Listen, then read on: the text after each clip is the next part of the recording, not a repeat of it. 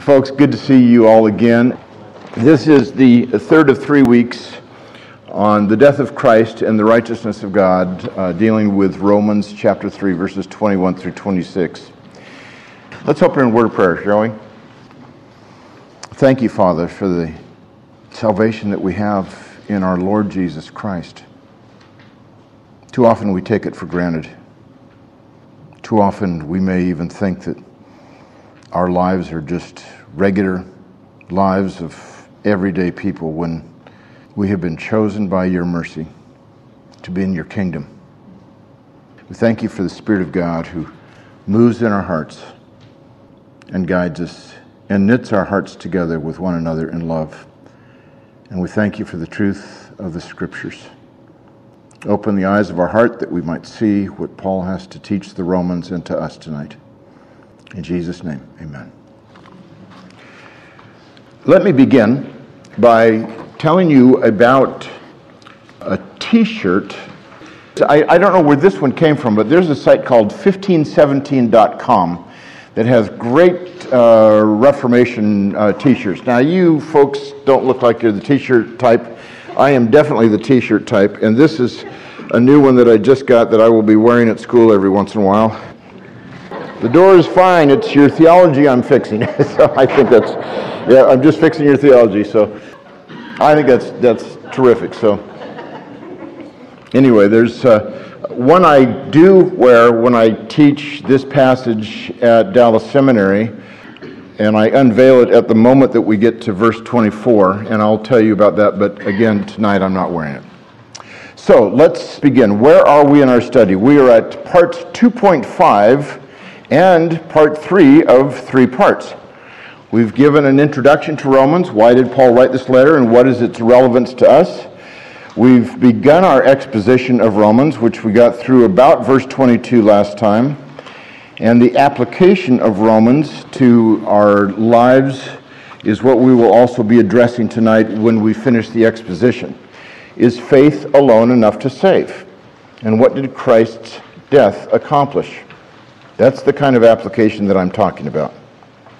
Let me sum up our study so far. The theme of Romans is the vindication of God's righteousness in Paul's gospel. The apostle is just as concerned in this letter to vindicate God's righteousness as he is to explain the gospel. By the way, the notes that you got from last time are what you should be using for tonight, because we only went through a part of that. So if you have those, plus the outline of Romans and the translation, the 3 different translations on one side, that's what we're looking for. If we can get far enough tonight, I'll pass out this other page. So, as I said, the apostle is just as concerned in this letter to vindicate God's righteousness as he is to explain the gospel. He has gone to great lengths to articulate the total depravity of all of humanity, from Adolf Hitler to Mother Teresa, from Martin Luther to Martin Luther King, from Osama bin Laden to Dan Duncan. All of us are in the same boat. No one can escape God's righteous wrath by their own works. Romans 3:21 through 26 lays out the solution to our problem. God's wrath was poured out on his Son, who died as our substitute. He satisfied God's righteous requirements for all who put their trust in him. We escape eternal torment because Jesus Christ took our place. The perfect standard of God's holiness and righteousness was not lowered in the slightest when he offered salvation in Christ. Remarkably, what I just said is being challenged today within evangelical circles. And we'll see if we can get to that when we get done with the exposition. So let me read the translation. This is the Net Bible modified through our passage, and then we will try to pick up right at verse 23. But now, apart from the law, the righteousness of God has been disclosed, even though it is attested by the law and the prophets, namely the righteousness of God through the faithfulness of Jesus Christ. The Net Bible has through the faithfulness of Jesus Christ instead of through faith in Jesus Christ. I gave the arguments last week, and I don't need to go over those again with you. For all who believe, for there is no distinction. Notice there's a period at the end of verse 22, and then verse 23 begins, For all have sinned and fall short of the glory of God, comma. Now, those of you who know a little bit about English grammar, and especially those of you who know about Greek grammar, will recognize that the all of verse 23 is still the subject of the participle in verse 24. For all have sinned and fall short of the glory of God, while being justified freely by his grace through the redemption that is in Christ Jesus. The all in verse 23 then are the ones who are redeemed. They are the ones who are justified. Is this everyone in the world? Does this teach universal salvation? We'll get to that here in just a few minutes. Verse 25, God publicly displayed him at his bloody death, that is, displayed Jesus Christ at his bloody death, as the mercy seat. This is translated otherwise in other translations, and we'll discuss that then too. Accessible through faith. This was to demonstrate his righteousness, because God in his forbearance had passed over the sins previously committed. God passing over sins in the past is not a demonstration of his righteousness. That's why this is a parenthetical point here. Paul resumes the argument in verse 26, and we've added, as I was saying, to show that this is a resumption of the argument. He uses almost exactly the same phrase, the demonstration of his righteousness in verse 25, and he picks it up again and says it almost exactly the same way in verse 26. As I was saying, this was to demonstrate his righteousness at the present time, so that he would be just even while justifying the one who lives because of Jesus' faithfulness. Now, there's two differences here from normal or other translations. Even while justifying. I've spent a few hours wrestling with that, whether that's a legitimate translation, and it seems to be rather satisfactory, both grammatically in the Greek and especially in terms of the flow of the argument. Paul's point here is that God's righteousness is completely intact, even though we are justified while being sinners. How could that possibly be? It's because God's righteousness is demonstrated in the death of Jesus Christ. So he would be just, that is, God would be just. He would be righteous, even while declaring us righteous, those who put their faith in the faithful one. So that's a brief translation of the text. Let's take a look at verse 23 then. Starting in a new sentence. For all have sinned. Now, the meaning assumed by most exegetes, evangelists, and others is that the all means everyone, unbelievers and believers alike.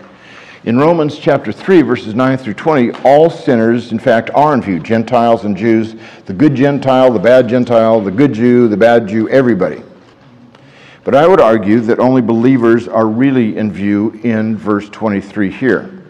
Part of the reason is that Paul has just defined the all in verse 22 as all who believe. The same all are surely in view here too. Perhaps the reason that most interpreters see the groups as different is that Paul does not qualify the all, that is, those all I just talked about in verse 23. But he does qualify it in verse 22 as all who believe. And yet, Paul has an economic style of writing, especially with the Greek word all, where he might say all who believe, and then he'll just use the word all after that to refer back to that same group. I'm just going to give you the reference. This is not what we'll have a chance to look at, but 1 Corinthians chapter 10, verses 1 through 4.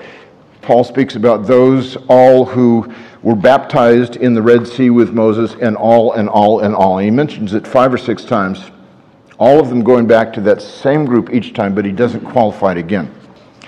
Now, a few years ago, a member of the faculty at Dallas Seminary now was a student. He was working on his doctorate, Will Johnston, and I was the first reader of his dissertation.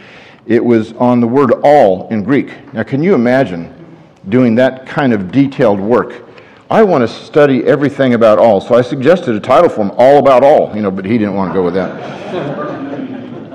But he did a brilliant piece of work that got to be a published monograph, and in it he actually ended up generating an article that got published in one of the standard journals for New Testament studies, that the all of verse 23 is just believers. After he got this published, he actually was reading it at a scholarly conference that included both Christians and non-Christians.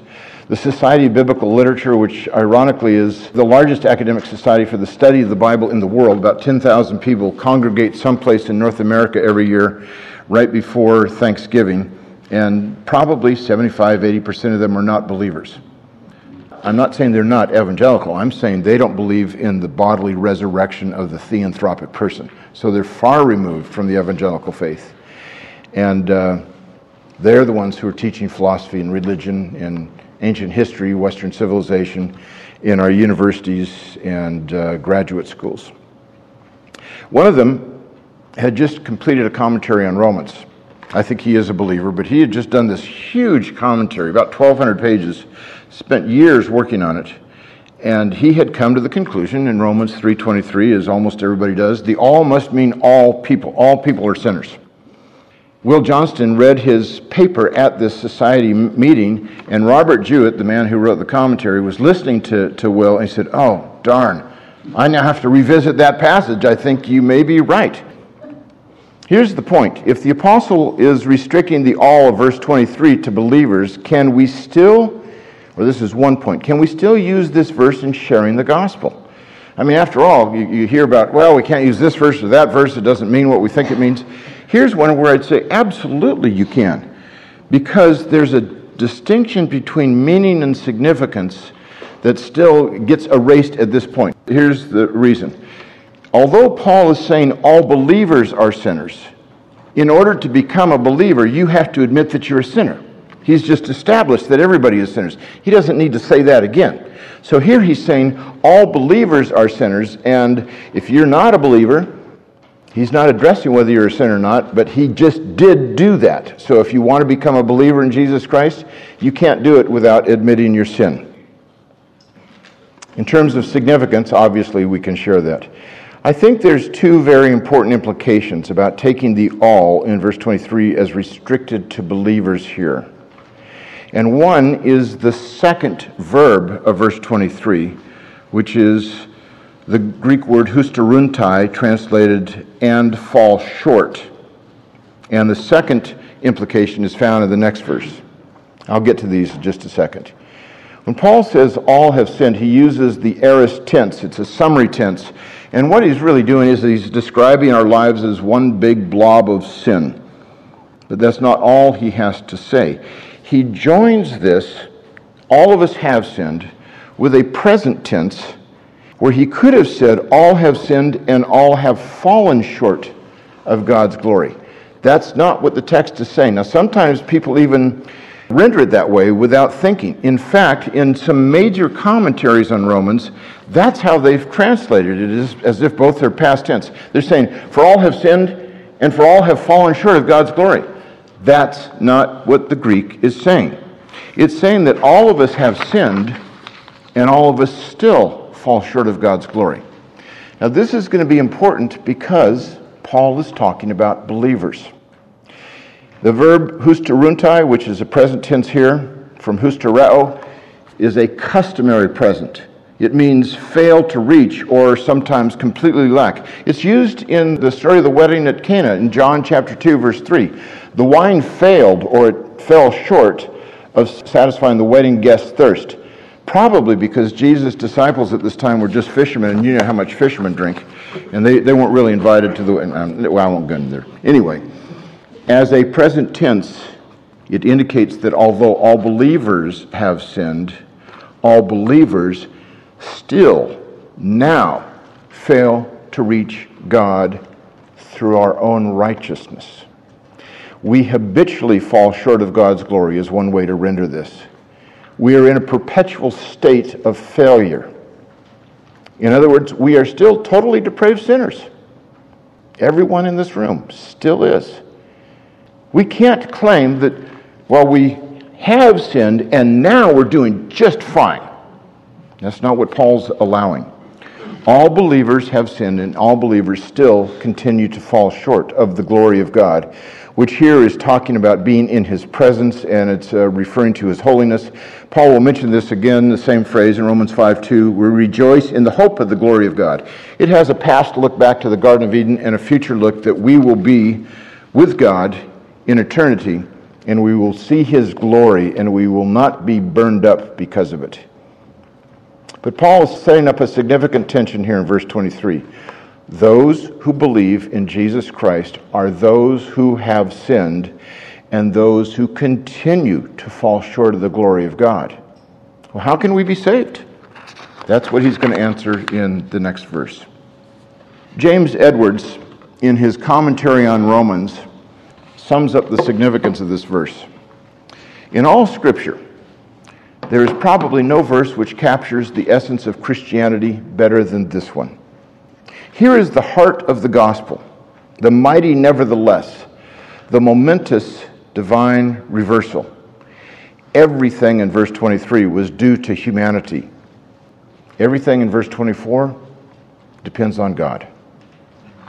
The verse starts by saying, while being justified.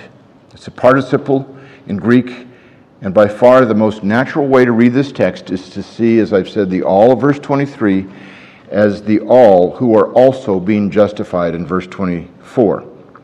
And since the all has already been predefined as believers, I know I'm being repetitive. I want to make sure you understand the point I'm making, though. Since the all of verse 23 has already been predefined as believers only, Paul can say that all believers are being justified. If the all had not been predefined, and if he meant all people are being freely justified, I think we'd have a problem, because that would mean universal salvation, and the death of Christ becomes somewhat irrelevant. At least faith in Christ becomes irrelevant. But that's not at all what Paul says. By the way, it was this juxtaposition of verses 23 and 24 that I think drove Luther to his famous aphorism, simul justus et peccator, simultaneously just and a sinner. Now that's a t-shirt that I like to wear at this point, and I unveil it in class, and I unbutton my Hawaiian shirt, which is what I always wear, and then they see me wearing another shirt underneath, and I tell them, go to 1517.com. You can get simul justus et peccator. Unfortunately, it's late ecclesiastical Latin with a J instead of an I for Eustace, but you can't win them all. Simultaneously just and a sinner. We are both sinners and saints. We are both always, continually failing to reach the glory of God. Not one of us in this room is getting one step closer by our own efforts. And yet, by our status, we are already there because of the death of Christ. So, Paul is saying that all believers are falling short of God's glory, and while they are falling short, they are justified. What does it mean to be justified? Roman Catholics and Protestants, as you might have guessed, are divided over this issue.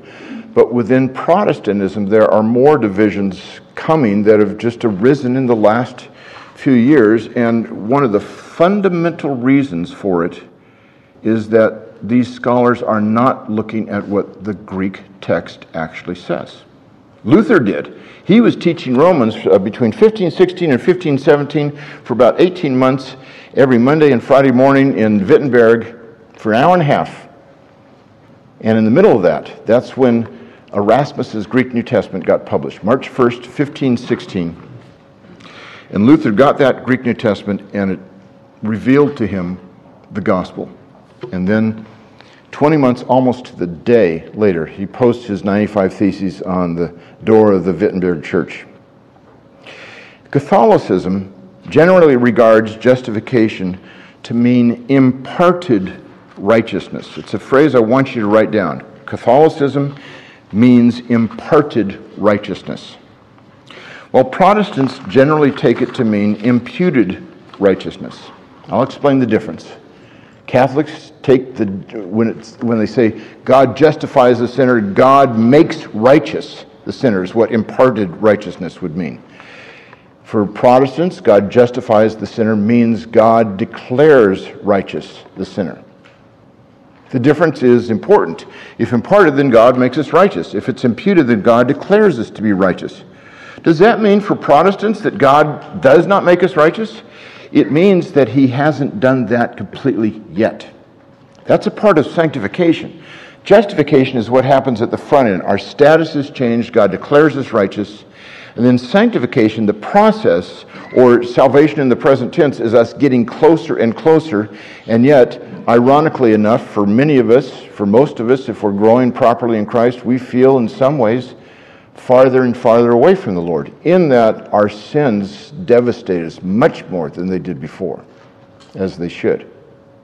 Ultimately, God will make us righteous, and that's glorification, the future tense of salvation, where all of our sins, the presence of sin, the power of sin, the penalty of sin, all will be gone when we meet our Lord Jesus Christ in eternity.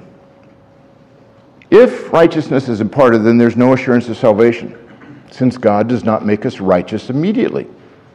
And the implication is that he might not fully do so. Therefore, there's no assurance of salvation in Roman Catholicism. That's why they don't have this assurance. If it means he imputes his righteousness, then there is indeed assurance of salvation, because the legal declaration of our righteousness is the divine statement about our status, not about our practice. To justify here almost surely must mean to declare righteous. And here's one of the reasons why. The all who believe, verse 22, are also the all who have sinned and who continue to fall short of the glory of God, verse 23. And those who fall short are also those who are justified while they are falling short. Simul justus et peccator. This can only naturally mean that God declares us righteous before him. If it meant that he makes us righteous, Paul would not have used the present tense to say that we are falling short.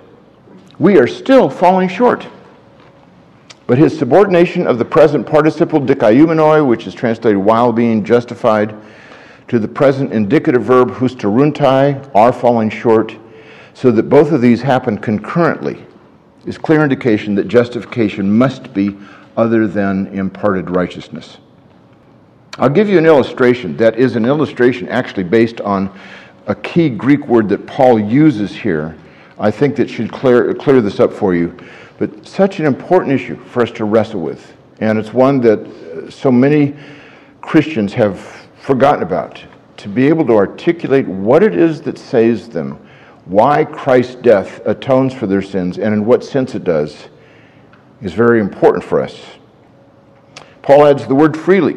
He's just claimed that all believers are falling short of God's glory while simultaneously being declared righteous. He's going to add three phrases to this while being justified that cement his argument. I had argued earlier that in verse 22, and I've mentioned this elsewhere, Paul has an economic style of writing. But when he thinks that he might not be clearly understood, then he compounds what he's saying in different words. And so, after saying dikaiumenoi, being justified, he adds the word freely. We are justified freely, or as some have it, translated as a gift. Then he adds, by his grace.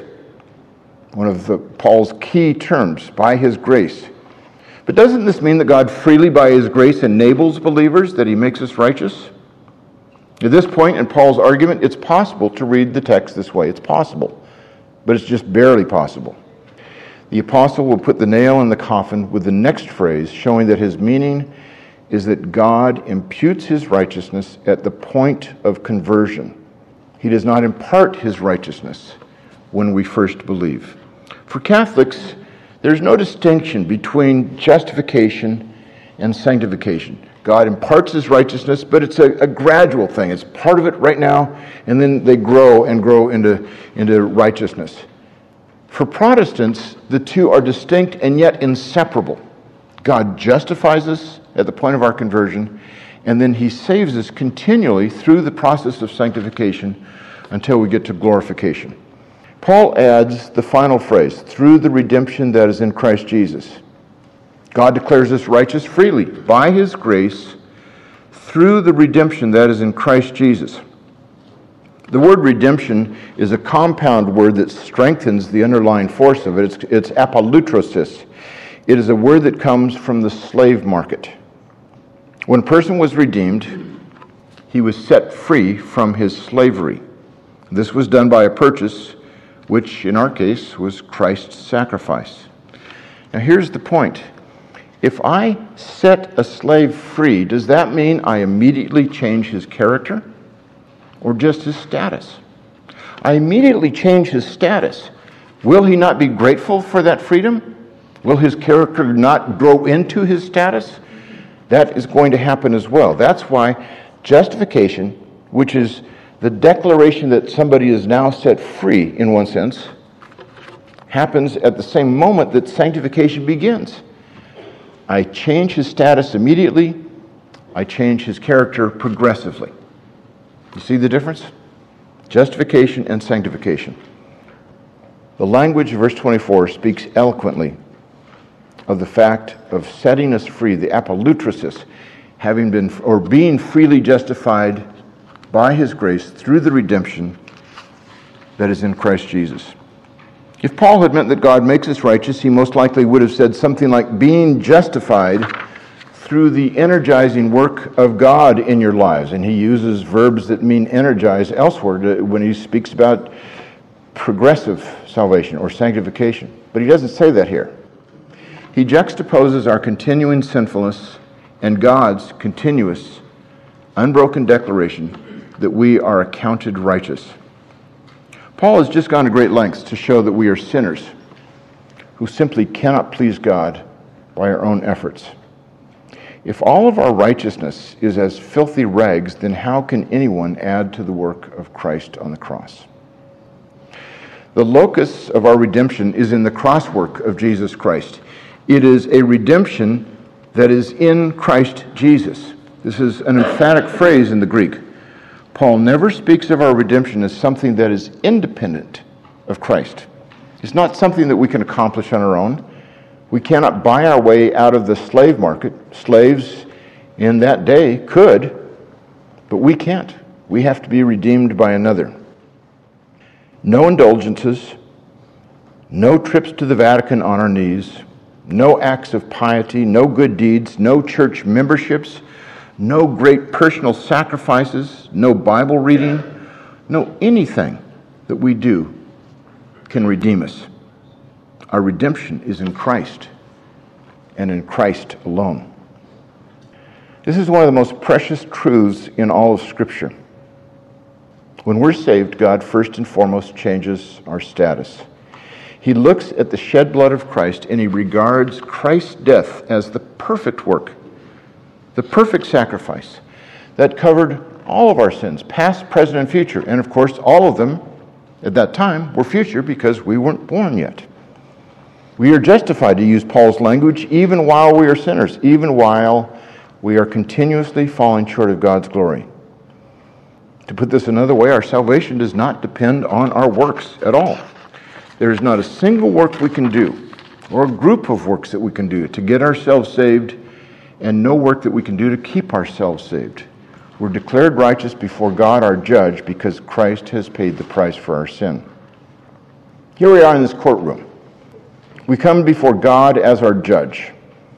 And in the existential crisis that each of us has, we recognize our own sinfulness and we put our trust in Christ. The Lord Jesus is both our advocate and the one who redeemed us with his own blood. The judge then pronounces the verdict, not guilty. And when the trial is finished, he takes off his judge's robes and he adopts us into his own family.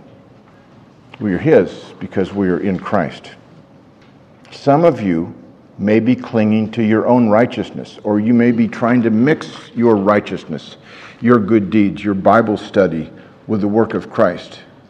If you think that you will ever get into God's presence by adding anything to the work of Christ, then you're going in the other direction. And as Lewis Johnson used to do in this church on Sunday mornings, I appeal to you, now is the day of your salvation. Don't think that because you're a good person in your own eyes, that's going to cut it with God. Verse 25. Liberal theology has always resisted this notion of Jesus suffering the wrath of God for our sakes. 23 years ago, I contracted encephalitis. I came home one day, it was 1997, March, And I came home from school and I drove my car into the garage. And when I say I drove my car into the garage, I drove it right into the very back of the garage, hit it. I had a brand new, for me, new 10-year-old BMW that had 110,000 miles on it. The air conditioning didn't work. It cost me $4,000, and it's the first car I ever owned with a tachometer. 5 different tones of blue paint. It had been in so many different accidents, but to me, it was very special. So for me to drive my car into the back of the garage, something was amiss. And I told my wife, I said, "Is Bill Clinton the president?" I wasn't sure. He'd been president for a few years already. She saw that some things were wrong, so she took me to see the doctor. The doctor then asked me some other questions, and I all of a sudden could not sit up on the table in his office. I couldn't move. So instead of letting me go home, he put me into the hospital. 4 days later, when I came out, I was in a wheelchair, and I was in a wheelchair for the next year. I lost quite a bit of my memory.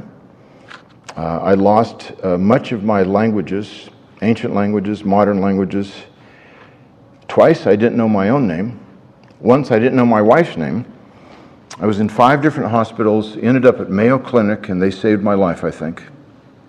But in that first hospital, I was there for 4 days, and I wanted to visit with the chaplain. Not because I was concerned at all for my salvation. That was not the issue in any sense. I just wanted to talk to somebody about the Bible, who might know something about the Bible. So this woman came in. I think she was a Methodist. That's nothing against Methodists, but in her case, maybe so. But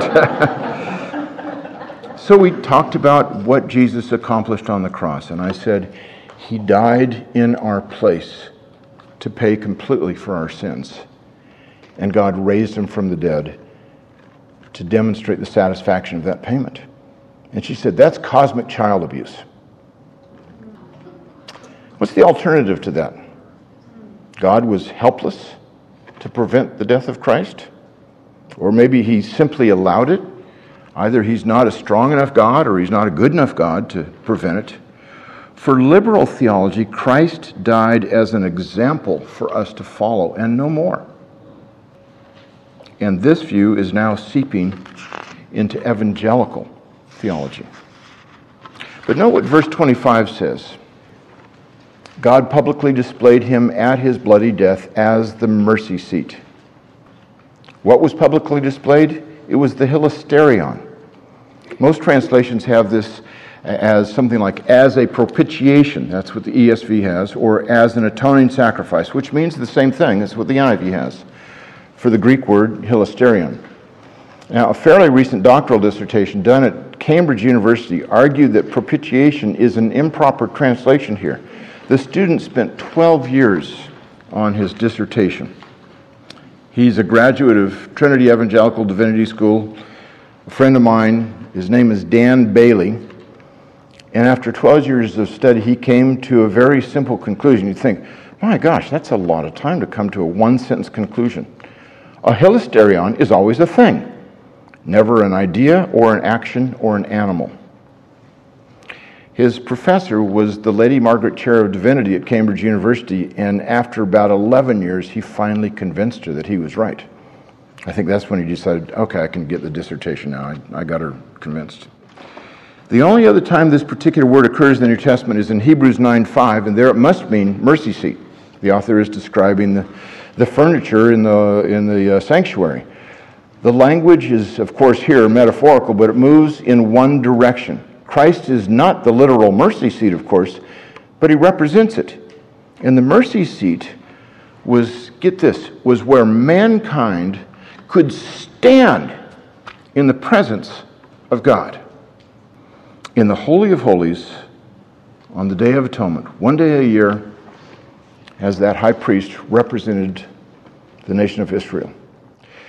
Later rabbinic sources suggest that when the temple still stood, a rope may have been tied around the waist of the high priest, We don't know if that actually ever happened, but we do know that later rabbinic sources talked about it.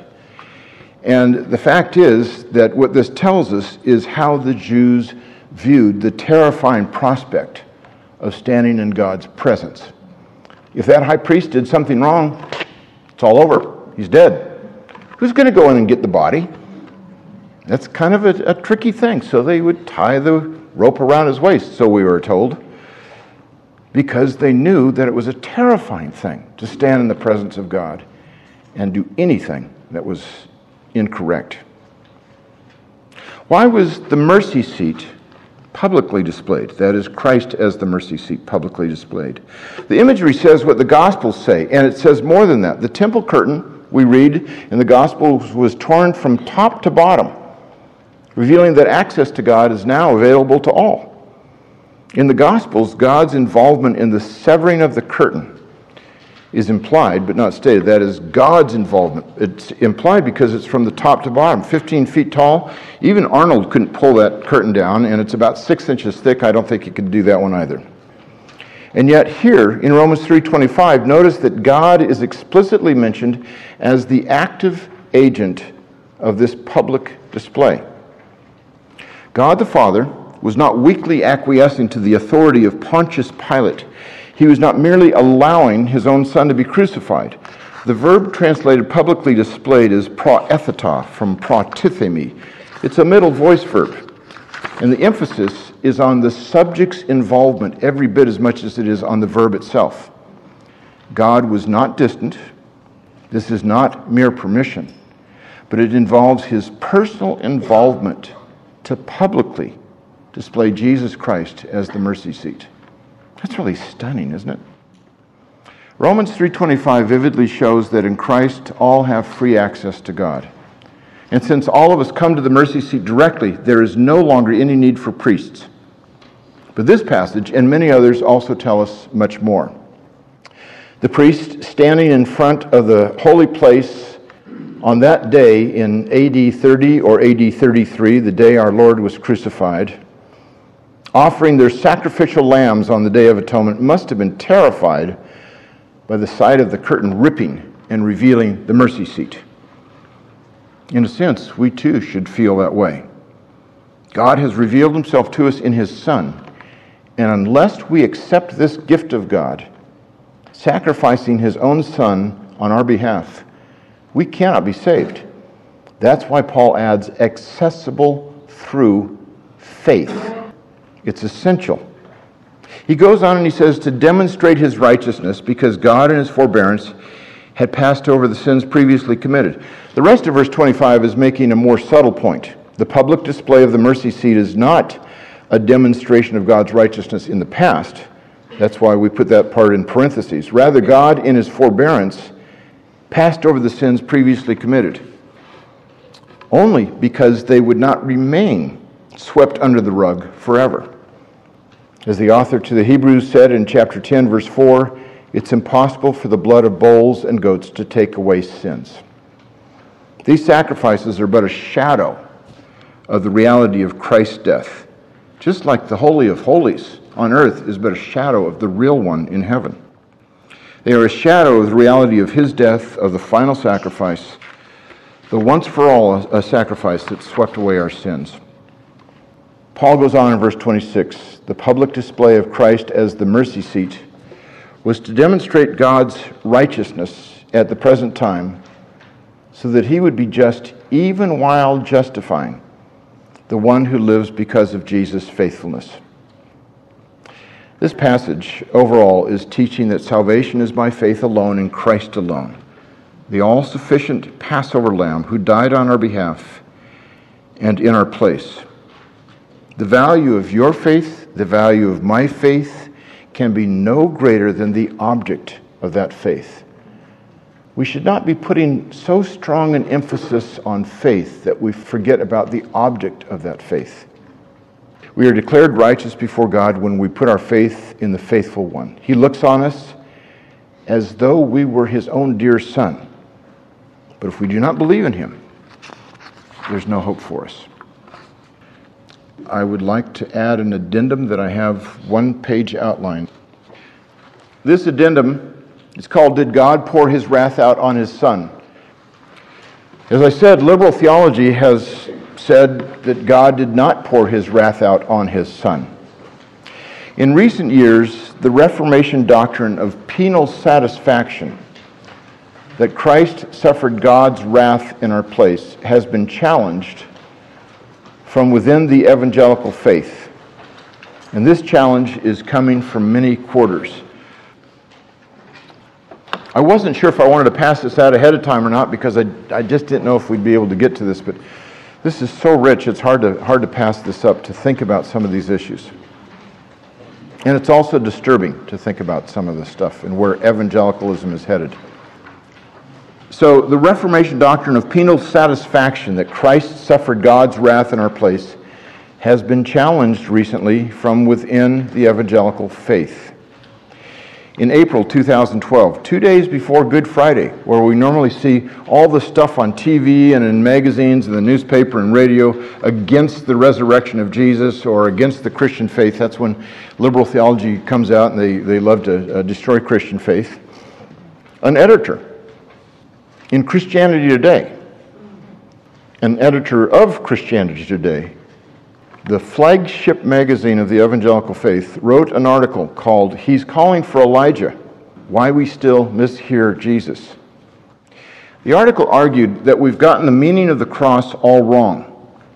The author begins the essay with these words: Is God the kind of God that turns His back on His Son? Does God abandon those who cry out to Him? How could God forsake the perfect God-man, the only one who has ever served Him perfectly? Because if Jesus was truly forsaken by God, what's preventing God from forsaking any of us? That's Christianity Today. How could we ever trust Him to be good? The essay went viral among evangelical Christians, especially younger evangelical Christians. The author goes on to state that God did not turn His back on His Son. He did not forsake the perfect God-man. He did not pour His wrath out on Jesus Christ as He hung on the cross. The same year, 2012, a theologian at one of the most prestigious evangelical seminaries in the world wrote a book on just this topic, and it was published by InterVarsity Press. The title is Forsaken. It's about the death of Christ and the Godhead. And then 3 years later, in 2015, a New Testament scholar at an evangelical school in Texas authored a scholarly article which reinterprets one of the key texts in support of this penal satisfaction. Galatians 3:13, Christ redeemed us from the curse of the law by becoming a curse for us, because it is written, Cursed is everyone who hangs on a tree. This is the verse that this scholar reinterpreted. And this passage is not at all about God putting the curse of death on Jesus for our sake, he argued. Other evangelical leaders in various contexts in the last few years have thrown their hat in the ring for this as well. And this is, I think, an alarming trend within the evangelical church. I had never seen it before 2012. Now, I can only touch on these issues briefly. And if this is as far as we go for this series, I think it's going to be adequate. I hope. Maybe I'll come back and finish this, but it won't be much time. First of all, major arguments against God's wrath falling on Jesus. The Reformation and child abuse. We've already talked about this. These are arguments against God's wrath falling on Jesus. Let me clarify this. These are the folks within evangelicalism who are saying this against the Reformed doctrine of penal satisfaction. These first arguments are the ones that I would say I don't agree with, and I'm quite confident the church, Believers Chapel, does not agree with. But the first argument, Reformation and child abuse, is that the old Reformed view of the cross looks too much like cosmic child abuse. We're listening to old dead white guys from the 16th century. Let's get beyond that. And this understanding of the gospel, the view held by Luther, Calvin, Edwards, Spurgeon, Barth, and a host of Protestant theologians for 500 years, is bad. And if it's bad, then it's also false. That's how they view this. Second, Psalm 22:1 on the lips of Jesus. My God, why have you forsaken me? This is quoted in Matthew 27:46 and Mark 15:34. And what is said is that there is hope at the end of the psalm, which there surely is, that God would rescue the psalmist. In the ESV, at Psalm 22:24, it says, "For he has not despised or abhorred the affliction of the afflicted, and he has not hidden his face from him, but has heard when he cried to him." The argument goes that Psalm 22:1 should be understood to mean that God only seemed to abandon his son because there is hope at the end of the psalm. What's interesting is the major assumption is that although this view claims that the whole psalm must be in view when Jesus uttered these words from the cross, the argument is that the whole psalm, except verse 1, is in view. In the Christianity Today article, the author said, "Here is direct refutation of the notion that the Father turned his face away from the Son. Jesus is not saying that God has forsaken him. He's declaring the opposite. He's saying that God is with him even in this time of seeming abandonment, and that God will vindicate him by raising him from the dead." Now, I'm not going to address this argument any further because, frankly, it's a very weak argument, but I'll deal with some other arguments against this general view. Third, the point of Jesus' suffering. This is one of the most alarming things about all of this. If Jesus did not die in our place, if he did not receive the full force of God's wrath against sin, then what did he accomplish on the cross? For the author of this Christianity Today article, the point of the cross was for us to know that we are not alone in our suffering. And the author is bold enough to say the following: "There is nothing in Scripture that says that the Father rejected the Son." This might come as quite a shock to the majority of Christians since the Reformation who have held otherwise. In this view, Christ's death is exemplary, but not expiatory. That is, it's just an example for us to follow. The supreme example, of course, but that's as far as it goes. It does not have saving value. Fourth, the unity of God. This is the primary argument in the InterVarsity Press book, and it goes like this: if the Father turned his back on Jesus, then the Trinity is broken. If God is immutable, this simply cannot happen. In this approach, all the statements in Scripture that seem to put God as the ultimate active agent in the death of Christ simply cannot mean what they seem to mean.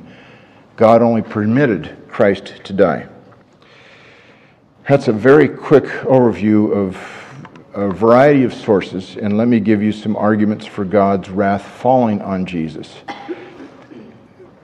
Frankly, I was so stunned when I saw that Christianity Today piece that immediately I posted a response, and I think I called it "Jesus in the Hands of a Wishy-Washy God," something like that. I'm not sure, but that's on my blog, danielbwallace.com, but nevertheless, let me give you some arguments that I think are very clearly taught in Scripture that God's wrath fell on Jesus Christ.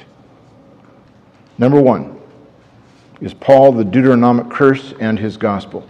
We've discussed this in the last 2 weeks, that Paul, both before and after he was a believer, believed that the curse in Deuteronomy chapter 21, verses 22 and 23, is that everyone who dies on a tree is cursed by God.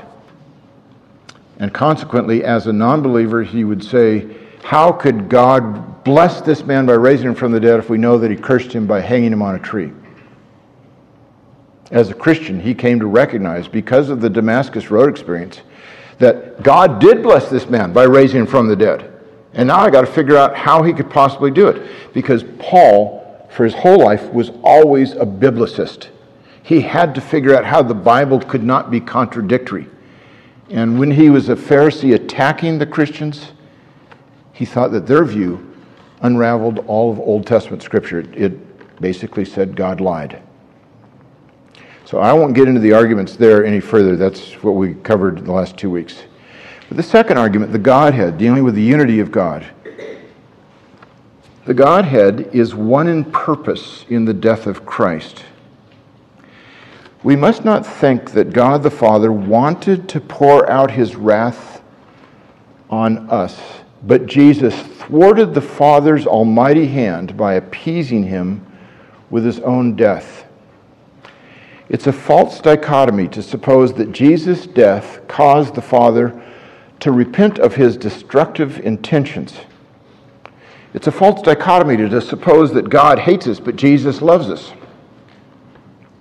Nor should we think that the Father wrung his hands and said, "Oh no, these people are sinners, what will we do?" Rather, from eternity past, the Father and Son planned on this ultimate sacrifice, both of them entering into the arrangement joyfully and freely, even though in the historical event there was unimaginable pain, excruciating pain, as both Father and Son, along with the Spirit, suffered in ways that we can never grasp. I won't address how God can suffer in relationship to the doctrine of impassibility, but that would be for another time. The Son, as Paul tells us in Philippians chapter 2, verse 8, went to the cross willingly. He humbled himself by becoming obedient to the point of death, even death on a cross, Paul says. This was not cosmic child abuse, but a loving God who redeemed sinners by executing his own Son, who obeyed the Father willingly and joyfully. Would the Father allow his Son to die such a horrible death if it did not pay for our sins? That would be cosmic child abuse, to say, well, it's just an example for us to follow. Because that view can only treat Christ's death as exemplary, not expiatory. That is, as an example, not as pain for our sins, as a model for us, but not as a substitute for us. And there are other texts that speak equally of the unity of the Godhead in the death of Christ. Romans 5:8 tells us that God demonstrates his own love toward us in that while we were still sinners, Christ died for us. The Father and the Son were united in the execution of the Son. The Father's love is seen in him crucifying his own Son. In John's Gospel, we see repeatedly that Jesus was going to give up his life willingly. Now let me sum this up in terms of the unity of the Godhead. The death of Christ is not cosmic child abuse because, first of all, the Father and Son mutually agreed that the death of Christ was necessary. Second, the Father sent the Son to die for us. I'm going to go a little slower because these are important points. The death of Christ is not cosmic abuse for 4 reasons. First, the Father and Son mutually agreed that Christ's death was necessary. Second, the Father sent his Son to die for us. Third, it's a false dichotomy to claim that the Father hates us but Christ loves us, since the Father's love is explicitly claimed as the reason why God sacrificed his Son for us. God demonstrates his own love toward us in that while we were still sinners, Christ died for us. Isn't that amazing? Romans 5:8. It's a false dichotomy to claim that the Father hates us but Christ loves us, since the Father's love is explicitly claimed as the reason why God sacrificed his Son for us. And fourth, the resurrection of Jesus Christ obliterates the cosmic child abuse notion. If Jesus were not raised from the dead, that would be cosmic child abuse. And my liberal chaplain friend at the hospital believed, apparently, that Jesus did not rise from the dead. If that's the case, it would be cosmic child abuse, or that God is powerless, or that he's just not a very good God. But the resurrection changes all that. The third general argument has to do with Isaiah chapter 53, which is kind of looked at all too briefly or not at all by some of these authors. In Isaiah 53, a passage that early Christians regarded as messianic, we can see this in Acts chapter 8, verses 26 through 35, for example, Jesus' suffering on the cross was seen. Let me just read from verses 4 through 6 and part of verse 10 out of the ESV. Isaiah 53, verses 4 through 6 and verse 10. Surely he has borne our griefs and carried our sorrows, yet we esteemed him stricken, smitten by God, and afflicted. but he was wounded for our transgressions. He was crushed for our iniquities. Upon him was the chastisement that brought us peace, and with his stripes we are healed. All we like sheep have gone astray. We have turned every one to his own way. And the Lord has laid on him the iniquity of us all. Yet it was the will of the Lord to crush him. He has put him to grief. How is it possible to not see that the Father was orchestrating the suffering and the death of his own Son in light of a passage like this? And fourth is the Greek word paradidomi. Say that 12 times fast. I gave you the transliteration. It means to betray or to hand over. In certain contexts, it can have a different meaning, but when it has to do with something that's negative, this is its force. God did not simply allow Jesus to die on one of the most horrific torture devices ever concocted, so that Jesus could sympathize with our suffering.